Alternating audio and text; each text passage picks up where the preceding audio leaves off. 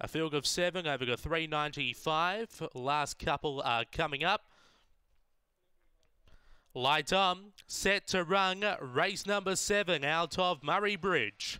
Set, away, 2 jabs begin on terms. There's speed from Iranian Girl, who finds the front but is hunted down by 2 jabs, who rails through 2 lengths then to Woodside Puma with Gemtree Apollo, Redevelop, well back Aston Gates and Digging for Gold. 2 jabs, goes to the front, extends by 2, down the outside Woodside Puma, but 2 jabs, way too good. Second was either Gemtree Apollo or Iranian Girl, 4th Woodside Puma. Then we go back to Redevelop, Aston Gates and Digging for Gold. The time around 22 and 50.